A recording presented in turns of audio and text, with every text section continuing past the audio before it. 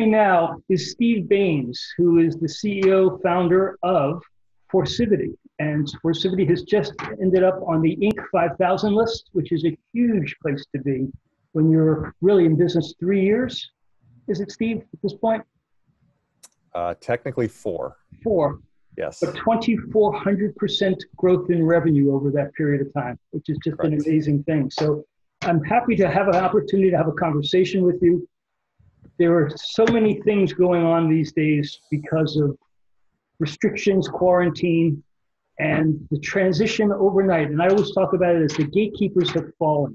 And suddenly, what might have taken 10 years to get schools to make changes, businesses to adopt technologies, has overnight been creating for you guys an opportunity unparalleled before. Sure. So share a little bit about what Forcivity does. I know what you do, and I understand complex integrations, but apply this to the COVID-19 crisis that we have. You're a business, I come from 30 years of sales, and now nothing, you can't visit people, there are no doorways. So if you haven't done some of the groundwork that Salesforce helps create, right, it's a much harder place to get started. But give us some background, please. Well, companies like Salesforce, they've been around for 20 years and they really pioneered cloud computing. You and I are both old enough to know that cloud computing is just the latest iteration of things like application service providers and things like that. It's it's the same thing with a different name, right? At the end of the day, you're using somebody else's computer, it's just not your own. So fortunately, our business is revolves around Salesforce, anything to do with Salesforce. And with suddenly everybody having to be remote, forced to be remote, having a distributed workforce as well as distributed technology has been key to making at least parts of this economy continue to work. We're a great example. We ourselves use Salesforce to run our business, but we are so reliant on all of these cloud technologies to interact with our clients, even before COVID. As I sit here in my office today, it's sparsely populated. Not everybody's back. When we were forced to leave because of the lockdown, we in essence continued to do what we were doing, just in a different spot. So we fortunately had become very good at working with everybody remotely. So we were very accustomed to that, very comfortable with that. Our biggest challenge was actually working with each other and figuring out how to reinvent how we actually did business with each other, scheduling meetings. What used to be a 2-minute stand up and look over my desk and ask somebody a question is now a scheduled Zoom, 30 minutes, and hey, you're not available till Thursday and it's Monday type of thing. So we had to really rethink about how we did all of that. But, back to your original question about the Salesforce as a whole, what we're finding is that companies are still trying to move forward. They still need to do business. They're still buying software. They're still making decisions. And at the heart of it for us is Salesforce. They still need folks like us to consult and advise and say, okay, here's how you should think about this. And, here's how we can help. COVID has just added another layer to that. And it's been challenging because they don't teach this in schools. So we've been really learning as we've been going. But the reality is that we are now talking to people from their living rooms rather than everybody sitting in a conference room. They're having their own challenges. I said it many times in some of our all hands meetings. It's like, just remember that our customers are going through this too. So they're struggling to keep business. They're struggling to interact. So be aware of that, be sensitive to that. Just like we're dealing with those types of dynamics. And it was good to remind ourselves of that on a constant basis, where every time we were interacting with them and understanding that decisions that used to take days were now taking weeks. And honestly, customer payments that used to show up on time, like clockwork, were suddenly days and weeks late. It had an overall effect on every part of our business. So we had to really rethink every avenue of how we did business. And it's true. I think it affects, you hear the term, we're all in this together, and it's true as we're going through it. No one has been in a pandemic of this magnitude before. Yeah. And you're typical of a business that's starting out and doing things. You just moved into new quarters and then had the place shut down. Yeah, so literally within weeks.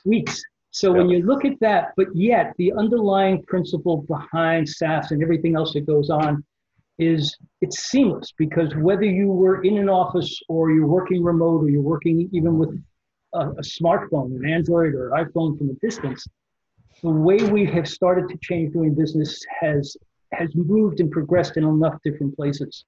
to give you a serious business to integrate. And while you offer solutions, what I would like to have you explore, looking at the website and things, because you talk about solutions, building, engaging Salesforce Solutions and Communities. Yep.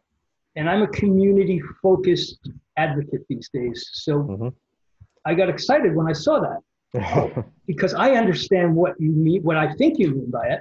Right. But as any good person in communication learns, tell me what you actually intended that to do.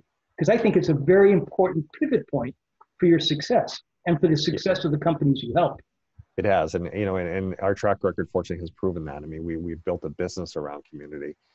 The way that we look at it is every business is a three-legged stool: employees, customers, and partners. That's really what makes businesses run. Obviously, you need customers to be successful, and you need employees to produce whatever it is that your customers are interested in. But what's equally as important is the partners that you engage with as well. And partners can take all different kinds of shapes: technology partners. Our landlord is a partner. They're somebody that we depend on. So when we're a partner of theirs. So when we look at that in the context of Salesforce and Communities, what we do is, because we, have got such deep expertise across the entire platform, and Salesforce has given us such great tools, we now spend a lot of time working with our customers to find ways to extend their own business out to their customers and out to their partners. At the end of the day, customers want to see their data, they want to touch and feel it, and they want to understand where things are at. And they just want it to be easy to do business with the people that they buy products and services from. And what Salesforce does is it has given us this incredibly powerful platform to build those experiences without really a lot of code. It's literally like a no-code, low-code type of solution where we can sit down and just point and click, as we kind of jokingly say, and we suddenly get this incredible user experience that we just built in a matter of days rather than weeks and months and hundreds of thousands of dollars. So when we talk about community, it's really about using Salesforce to extend beyond the boundaries of just an employee sitting down and logging in and looking at their leads or looking at their accounts and contacts. It's, okay, how am I interacting with my customers right from this spot that I work on every day? Now, I'm still logging into Salesforce. I can still interact with my customer on this unified platform, even though they're someplace out in the world. I don't care where they are. They're accessing my community that I've built for them, and I can talk to them just like they're sitting right next to me. Right. And now when you say built the community for them, we could use an example: media company. I'm a media company involved in it. Traditional newsprint was a print-only kind of world. We're all getting news feeds rapidly. Manchester Inklink is an online publication, 100% digital. There is no print involved in it. There are virtual Inklink partners, people who help support what's going on. There are advertisers in the traditional sense, people who want to be found. And there are transitions from traditional stories, what's news, what's a journalist's role these days? Is it to build community?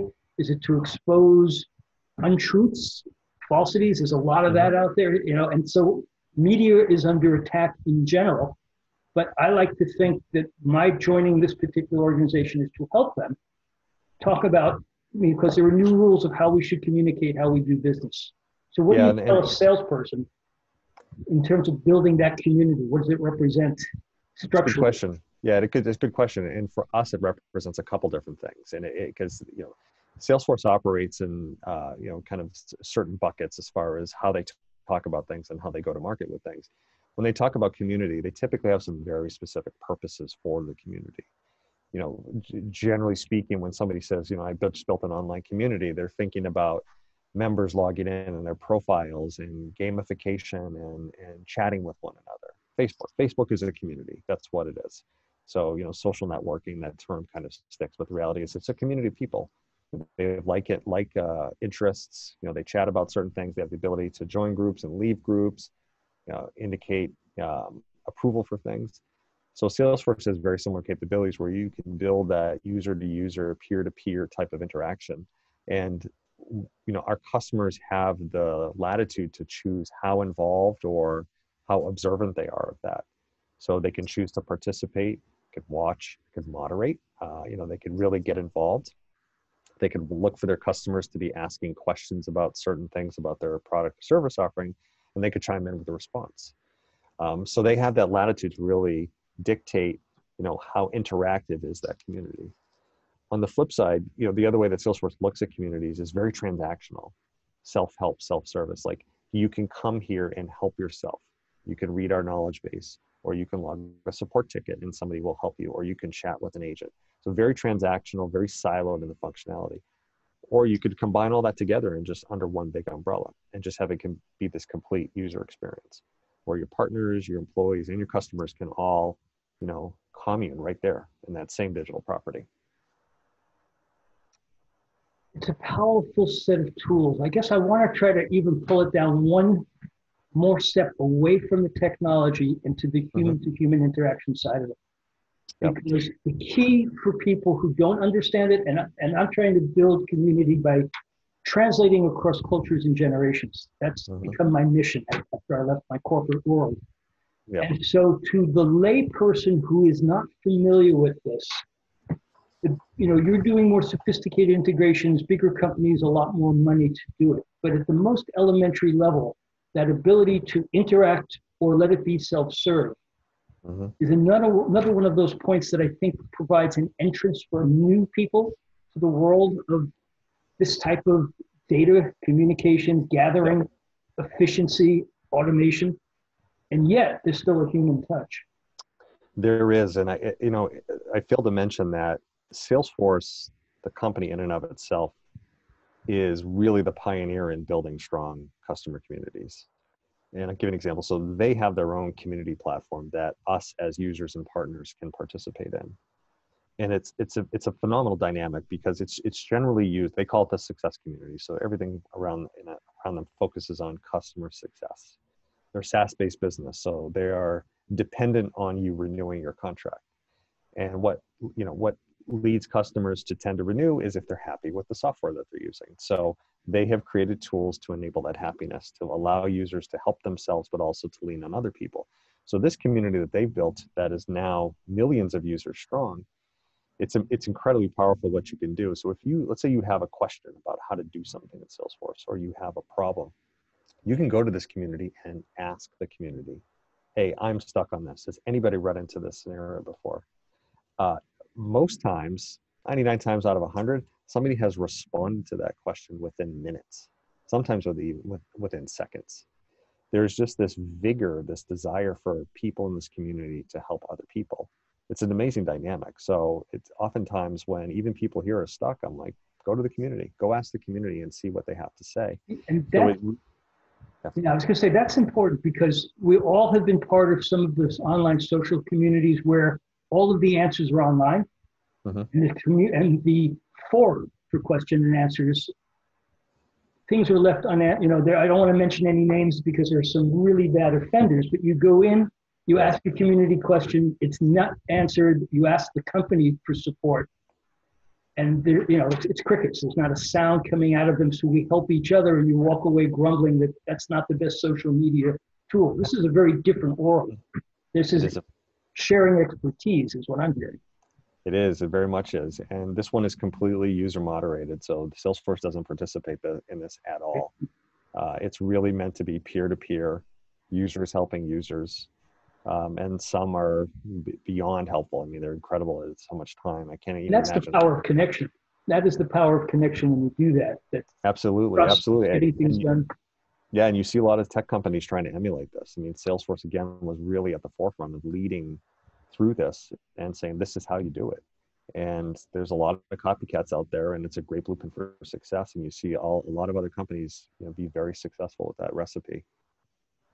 Yeah, and there's a humanity to it and behind it. One of the things I learned about you as I did a little research before the conversation was that you also are very much involved in youth and community. Our future, the whole problem around, will kids go back to school or not in the fall, is so much based on lack of medical knowledge, but also a school system globally that's been thrown into the 21st century before they're ready.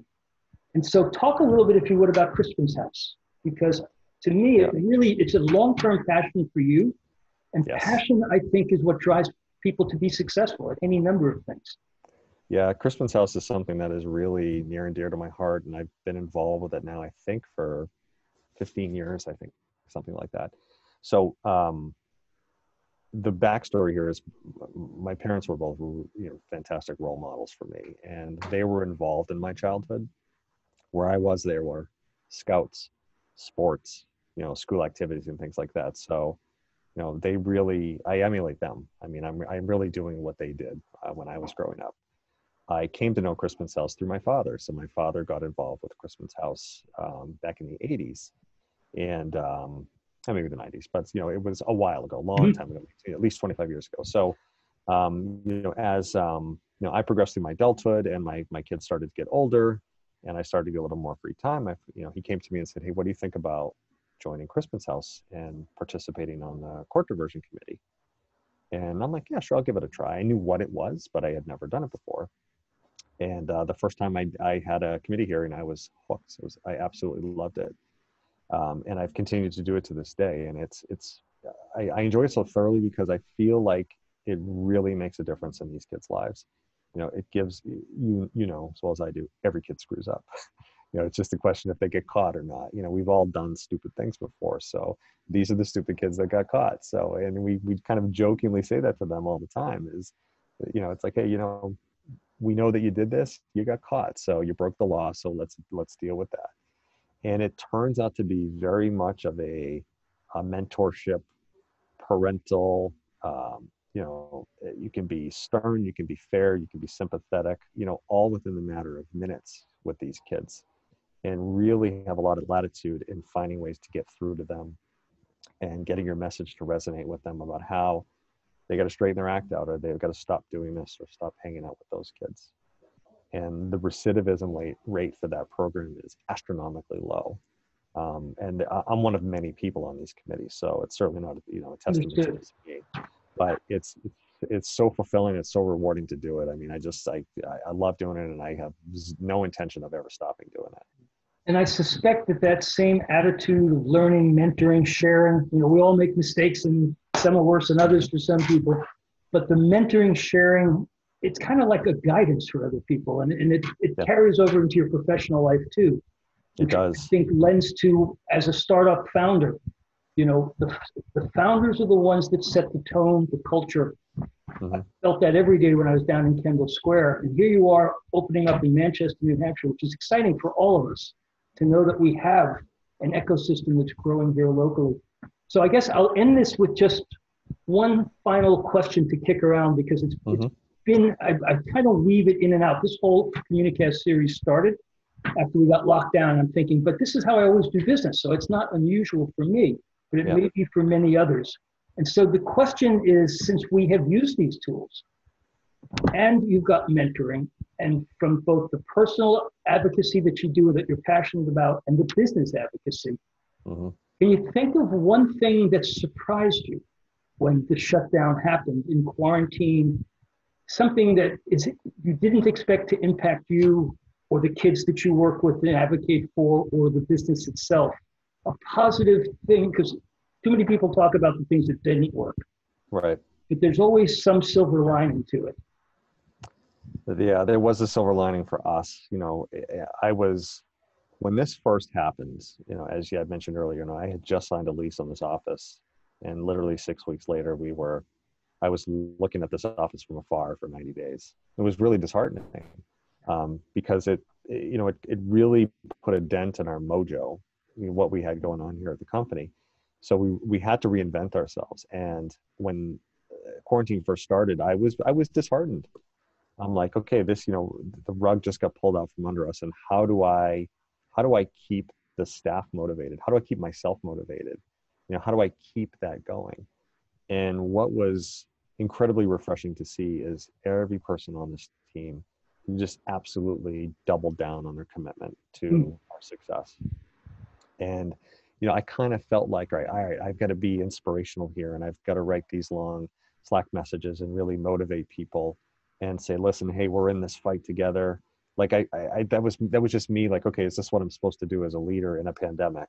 How do I keep my team engaged? And the reality is I didn't need to. They were right there. They were already there. And, they remind me all the time of, just the incredible work that they do, just by them being people and caring about what they do and caring for each other. And I think if anything, that it was an opportunity for me to, really take a step back and give people the opportunity to really show what they're all about. And it was refreshingly eye-opening to see people just like, no, we got this, and we're with you, and we're with each other. So, and I have this, I kind of, this phrase came out of the pandemic. I wrote it down accidentally one day and it has stuck. And I say that, our team is everything. Without them, we are nothing. With them, we are everything. It's a powerful message and a powerful learning experience. People stepped up.